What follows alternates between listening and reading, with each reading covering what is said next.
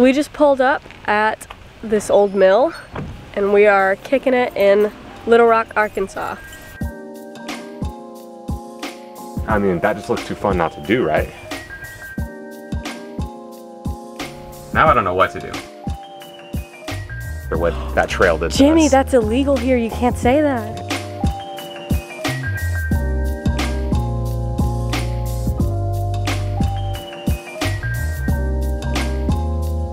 This is super nice.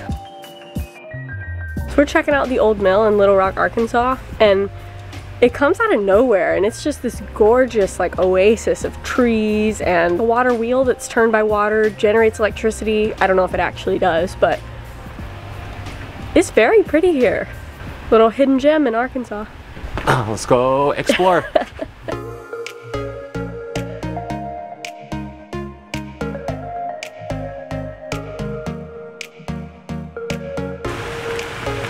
I cannot believe how green the river is. Is it a river? Creek? Creek? The body of water. Body of water. I think right over that ridge over there is actually a pond, or so now I don't know, is it a pond or a lake? I don't know what the size it is. It's probably a pond. Yeah. Right over that ridge is a pond that I guess feeds into this creek area and runs the old mill. But I don't know why it's so green. It looks really cool. I've never described water as like emerald green before, but that's like actually what it is. There's turtles down there.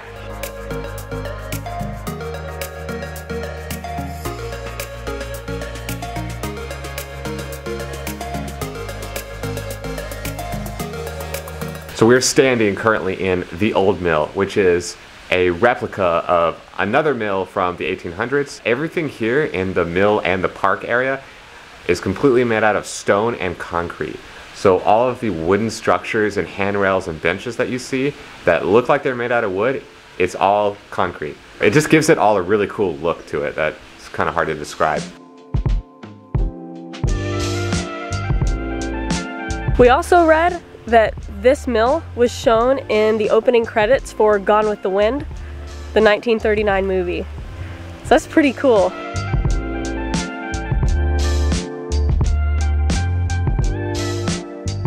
Just behind me over there, you can see the lovely Lake Number 3.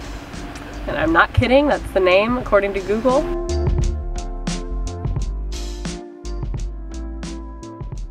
It's a nice sunny day. We have a beautiful location, and Natalie and I are gonna go grab some lunch.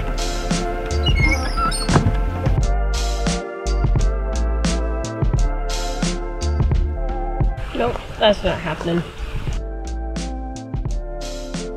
Natalie's trying her best to show you guys her sandwich because this is the first time we've had both lettuce and tomato on our sandwiches in a very long time. We usually don't have space for it in our fridge, but we had tacos the other day, so we had to buy the lettuce and tomatoes and we made room for it. We had some leftovers, and so she put them on our sandwiches. This is the best sandwich I've had in like a couple months.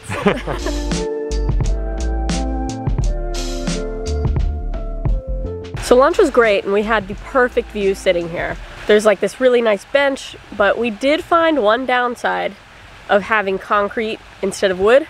It's really cold to sit on for 30 minutes. So cold that when Jimmy finished eating, he got up and he's like walking laps around here to warm up.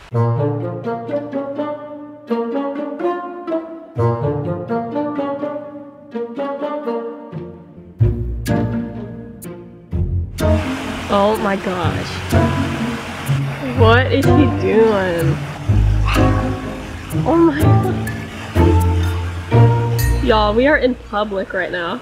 I should have known he's gonna do that, because that was like one of the first things he spotted when we walked out here. He said, "Is that a tunnel?" His mind just goes straight for it.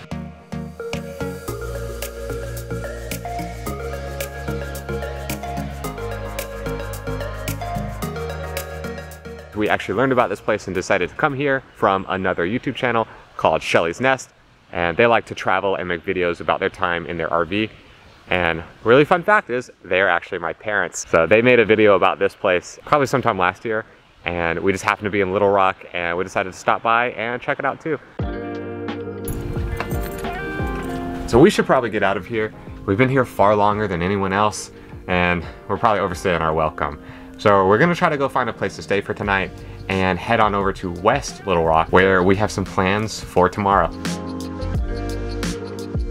So far in our travels, Jimmy and I have pretty much stuck to camping at Walmart parking lots, truck stops, the occasional Cracker Barrel if we're feeling fancy. The reason for that is we've been in the mountains pretty much since we left our home state of South Carolina. So we're a little hesitant to go drive into the woods if it's gonna get us down a really mountainy path that our bus can't handle. But we think that we found our first wild camping spot. We're excited because we've always wanted to do dispersed camping where we can stay in pretty outdoorsy areas and we're not just in a parking lot. So hopefully this goes well because this is kind of what we were dreaming of.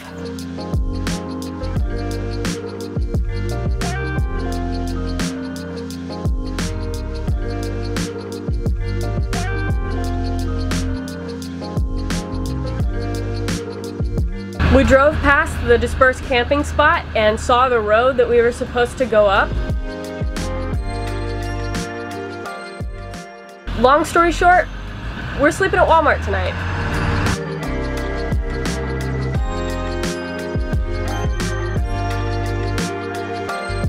So I think plan B has also fallen through.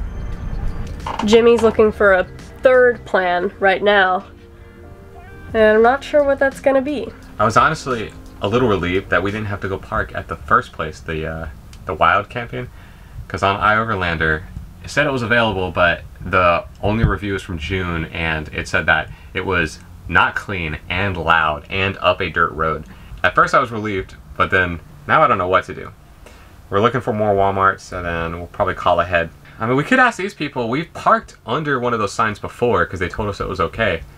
So I mean, we could just go inside and ask and they might say it's alright. But I doubt it. I was really disappointed that the wild camping spot fell through. I thought that was going to be a fun new adventure. But that's alright. I did not really want to drive up that gravel road with all those work vehicles there. Didn't really seem like a good idea. At least this spot has really good direct sunlight right on our solar panels. So while we sit here and figure it out, we can charge up our batteries a bit. Because there's no overnight RV parking, but we should be fine for an hour or two. Update number 3 for the Walmart saga. We went inside and we asked them and they said it was okay. We asked customer service and the lady at the desk asked the second person and he asked someone else, and it seemed to be going up the chain 3 times, and this really official looking person came up and they said yes, we can stay for one night as long as we're way out of the way and as long as we're gone in the morning, which is never a problem. So I feel a lot better.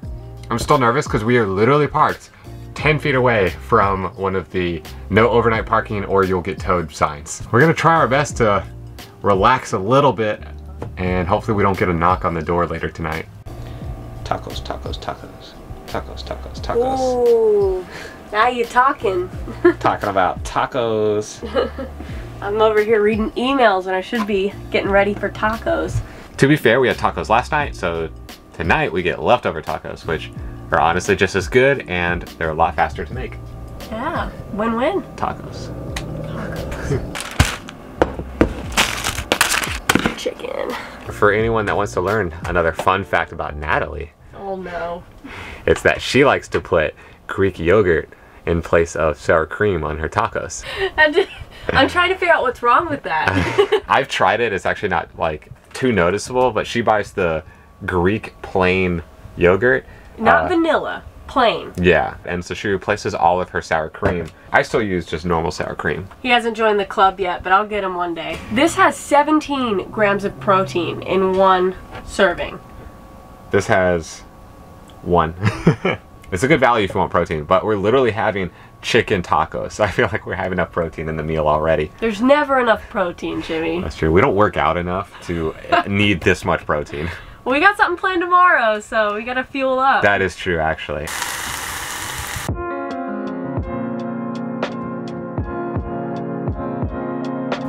Thank you, Natalie. You're welcome.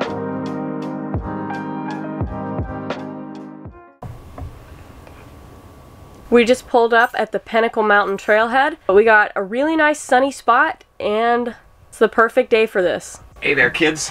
Jimmy, this isn't a kid's school bus anymore. Oh yeah. I forget because there's 2 crazy kids on the bus. Oh my gosh. There's one.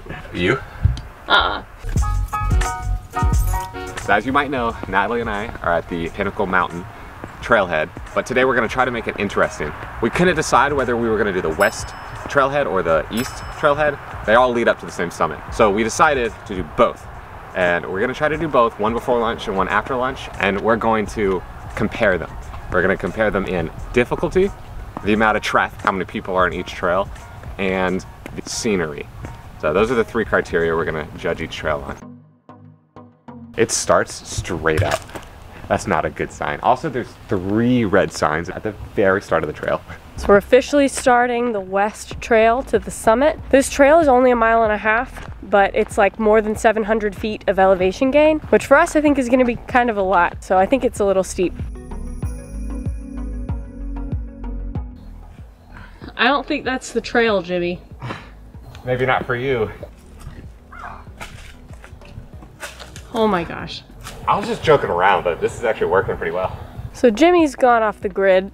He's blazing a new trail. So I'm gonna stay on the original trail because we said we were gonna grade the hike up there, not the Jimmy way of getting up there. Is that a bird? It could just be a shoe. I definitely see some feathers. I'm starting to think it's a hat. I think it's a hat. It's just a hat. Oh man, we were so disappointed. It looked like feathers on this side. It doesn't now that I'm up close. Yeah, now that we're up close to it, I feel a little bit dumb, but it did look like a bird. I saw feathers, I swear.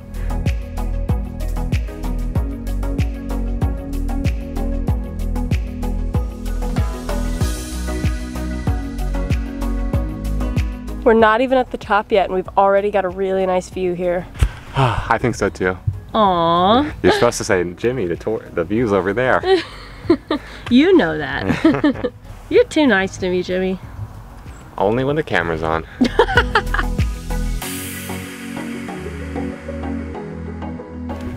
Difficulty increases with elevation.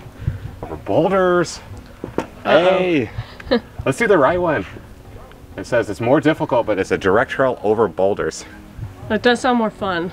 Both merge into a rocky trail to the summit. That sounds rad. Oh my gosh.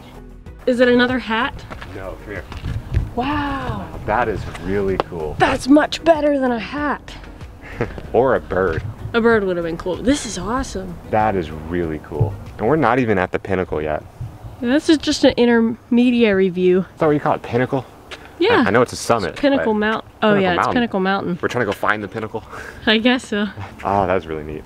Yeah. All right, we're like halfway done, so. Well, I give this trail an A+ for their bench placement, because this is an excellent spot.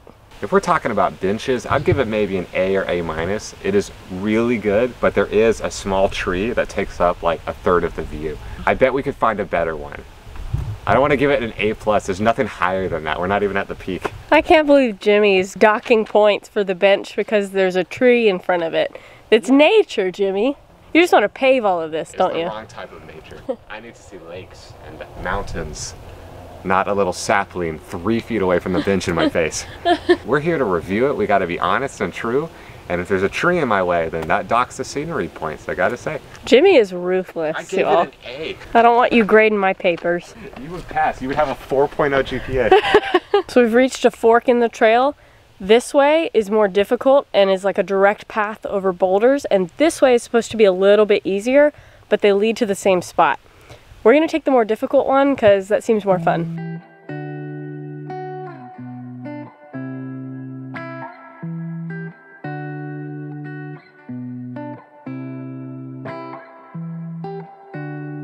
That's crazy. Wow.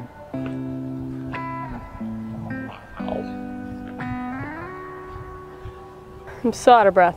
I'm really starting to see why that person ditched their hat and gloves. So I'm kind of regretting my jacket right now.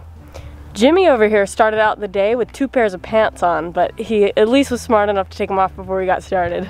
It was in the 30s this morning, and our diesel heater can only do so much. Yeah, it was really cold this morning, but up here, with all this like vertical climbing, it's pretty warm. I mean, that just looks too fun not to do, right? I don't know. I could do it. Am I that hard to live with? You just make me want to live life to the fullest. Aw. And leave you and go up that trail right now. I don't want to hold you back. Use your best judgment. No. Wow, you look really small. There's a lizard up here. No way!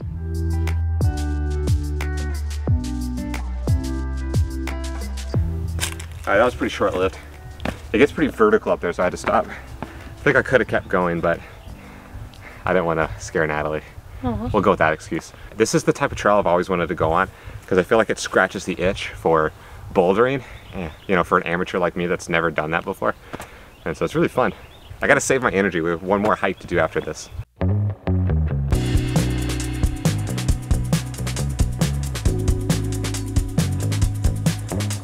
don't know if you can see those yellow marks going up that trail. That's where we're supposed to go.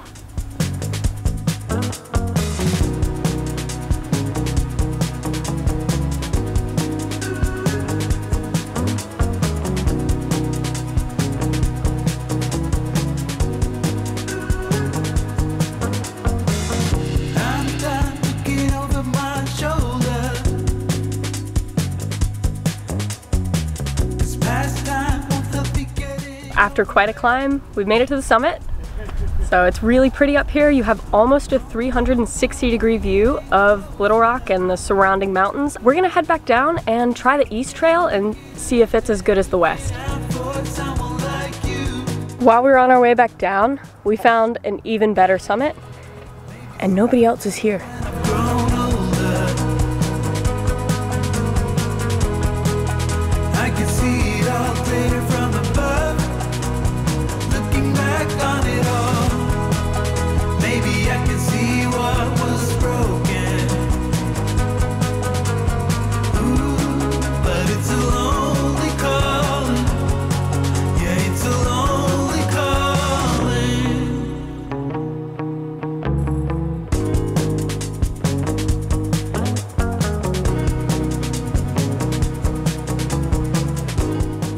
We started our descent down the mountain, and we've not seen a trail marker in quite some time, but it's pretty steep, and honestly it takes a lot of focus to watch your step and make sure that you're supporting yourself enough to not snap your ankle. So this is a little challenging getting down, even though it's all downhill. I mean, as long as we keep heading down, we'll make it out of here, right? Like, we'll probably find the trail markers eventually. There were signs at the beginning saying that they weren't done putting them up. Whoops. Who knew that rocks grew on trees? Why did I bring her? I'm fun. The walk down is not nearly as bad as I thought it would be, but it is doing a number on my ankles. They somehow paved most of this with stones, so it's basically a staircase all the way up, except for the last little bit at the top, which you have to climb. So it's really fun and kind of easy to walk down.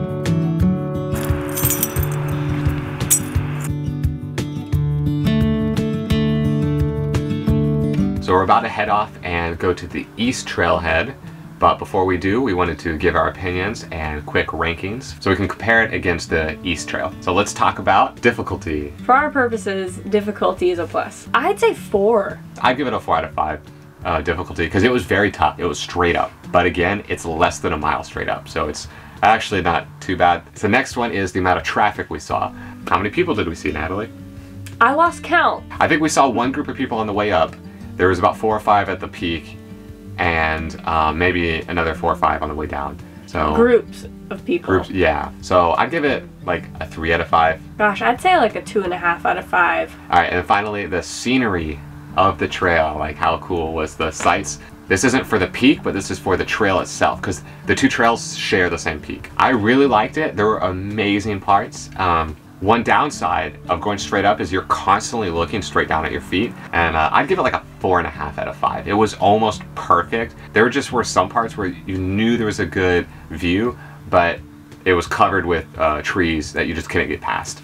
I was gonna say 4.5, but for a slightly different reason. Some people didn't pick up after their dogs. So I feel like that kind of hurts the scenery a little bit. That's a good point. So there's our rankings. I'm not going to do the math here, so Natalie can put up the average here, and we'll go and head over to the east side and start that trail. Buckle up, Jimmy.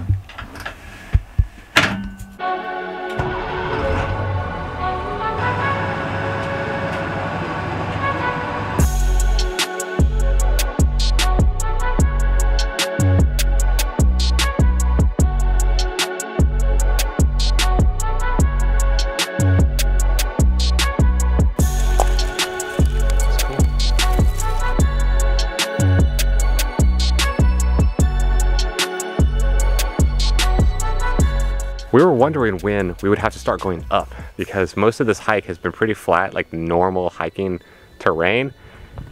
I don't know if you can see it behind me, but that is boulders straight up, and that's where it's telling us to go. Natalie's excited.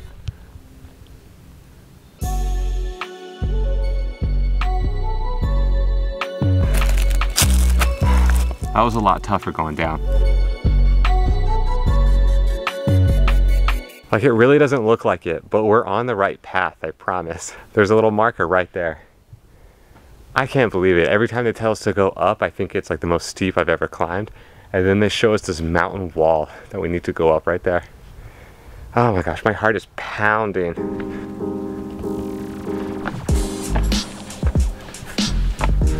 No way, dude. What? Dude, that's the marker. Oh my gosh. All right, let's keep going. I feel like a monkey. I know, me too. I feel like I should have to have like a harness to do this.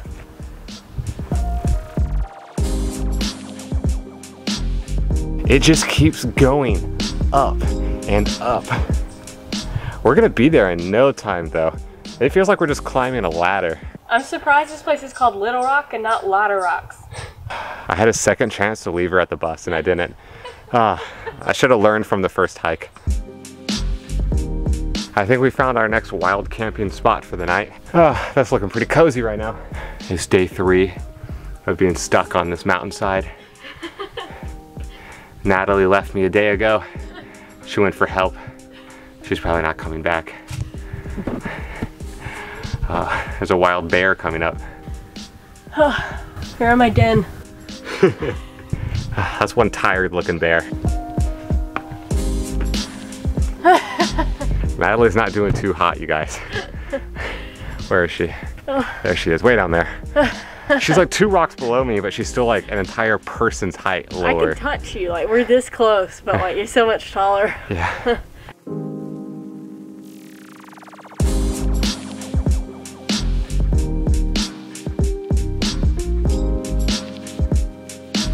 We made it to the summit for the second time, and now we're gonna head back down.